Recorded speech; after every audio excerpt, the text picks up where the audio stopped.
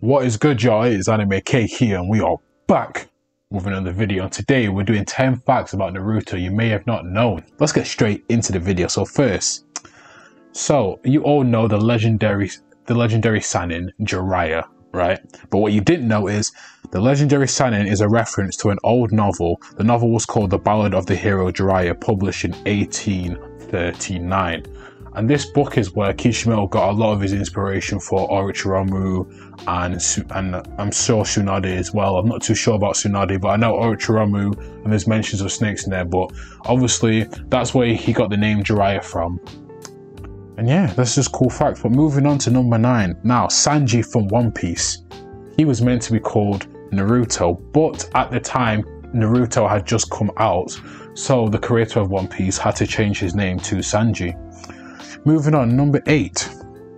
Naruto almost got cancelled by a certain organization. It wouldn't say what organization, but they were not happy with the amount of deaths that was going on in Naruto, and were requesting that one of the sponsors pulled out of the show. So we may have not even had Naruto what we had today, but thank God them sponsors did not pull out, and we still got the legendary show that we see today. And I understand that because it's probably like Naruto was obviously, it was on Cartoon Network, and I'm sure Naruto, some people probably saw it as more of a cartoon than a ninja show. So probably the high amount of deaths were probably really scary, because even from the very first episode of Naruto, people were dying. Like, you know, the very first episode, Naruto, you know, I forget the sensei's name, but the one where Naruto had to fight him to protect Iruka sensei, right? In the very first episode there's a death, so I get it, but thank God we still got to have the show we have today. But number 7, Naruto wasn't supposed to be originally about ninja, but was meant to have magic. Now this is really interesting. Like, I wonder how different Naruto would have been with magic. I don't know. Would it be, well, hey, if you take a look at shows like Black Clover, it might give you basically a good insight to what Naruto might have been like. But thank God we got the show that we got today. So number 6, the tallest shinobi in the Hidden Leaf is Ibiki Marino, right? Standing at 6'4". So if you don't remember who this character is, he is the head of interrogation. He's like the first person we see during the tuning exams, and he's the one that does the tests that, you know, when Team 7 have to take the tests, and it basically tests your teamwork and it tests your trust in your team. But yeah, he was head of interrogation, and 6'4", flipping out. He's almost as tall as a basketball player there. But number 5, Team 7 was the first to be passed by Kakashi. Now, I'm sure a lot of you guys know Kakashi, when he first became a Jonin, he was very hard on a lot of teams, and if you didn't meet his expectations, he was so quick to just cancel and get rid of a lot of teams. And Team 7, Naruto, Sasuke and Sakura were the first team to be passed by Kakashi. And the reason why he was so hard on teams, because he blamed himself for Obito's death and Rin's death, and maybe more so Minato's death as well. So that's why he was so hard on the teams. And basically he had a high bar, and if you didn't meet his bar, he just didn't pass you. But he didn't do it because he was harsh. He did it because he didn't want ninjas that were unexperienced or didn't know how to work in their teams to be sent out on ninja missions, because that could be really dangerous, because, you know, he didn't want more kids dying basically at such a young age. Number 4, Asuma's cigarette was never lit in the American version of Naruto.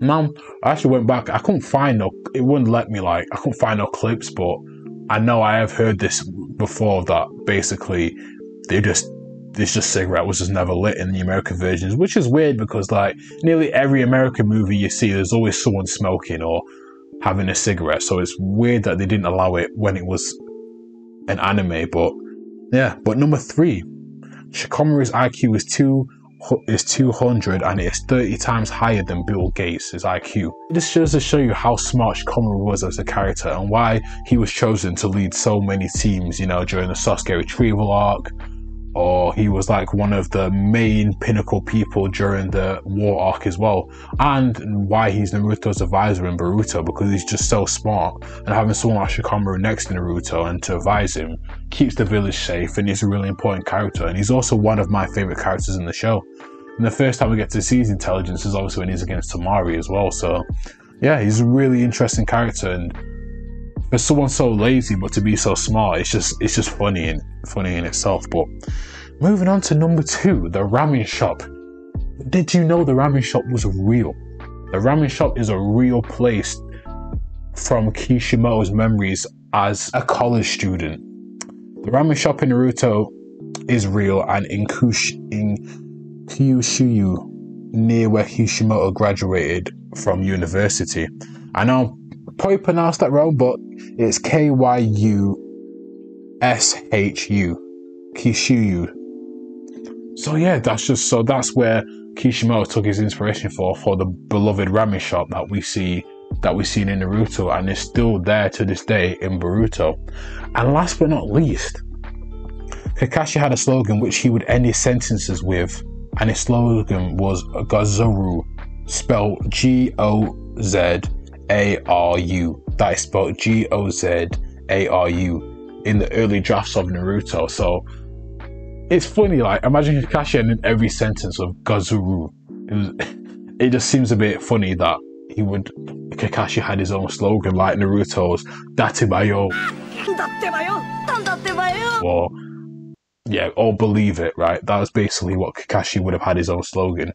Which I'm glad he did not have that slogan, because that just seems like a weird word for Kakashi to use anyway.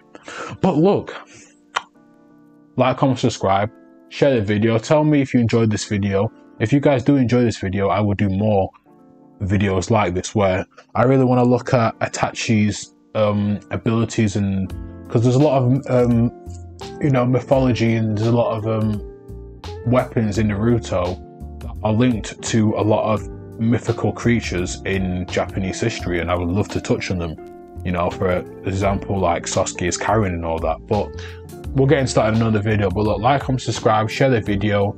Obviously, if you do want a part 2 to this or another style video like this, remember to obviously like and obviously share the video. And yeah, this has been Anime K, and peace. I am out, and thank you for watching.